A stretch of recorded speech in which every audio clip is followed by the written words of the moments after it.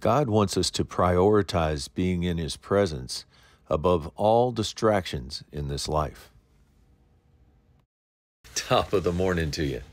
When we consider who we are in Christ with the mind of love and a firm determination to get to know God more personally and more fully, we are encouraged in James 4:8 to draw near to God and He will draw near to us.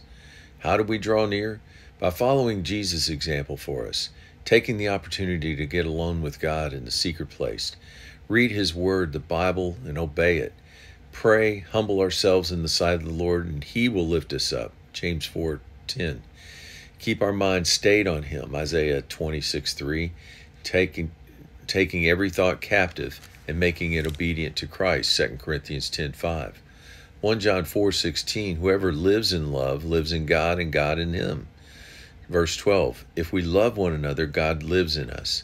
Psalm 95:2. We come before Him with thanksgiving. Psalm 100 verse 2. Live before His presence, or come before His presence with singing.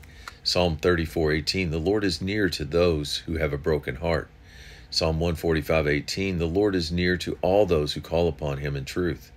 Ephesians 2:13. We are brought near to God by the blood of Christ. Verse 14. He broke down the separating walls. Verse 18. Through Christ we have access by one Spirit to the Father. Hebrews 10:19. We have boldness to enter into the holiest by the blood of Jesus, a new and living way. Verse 20. Which He consecrated for us through the veil, that is His flesh. Verse 22. Let us draw near with a true heart, in full faith, having our hearts sprinkled from an evil conscience and our bodies washed with pure water. Why do we want to draw near to God? Psalm 16:11. In His presence is fullness of joy. At His right hand are pleasures forevermore. It is in His presence He shows us the path of life. Romans 4:17. It is in the presence He gives life and calls those things which do not exist as though they did. Acts 3:19. Times of refreshing comes from the presence of the Lord. Isaiah 57:19. To him who is near, says the Lord, I will heal him. Words of encouragement.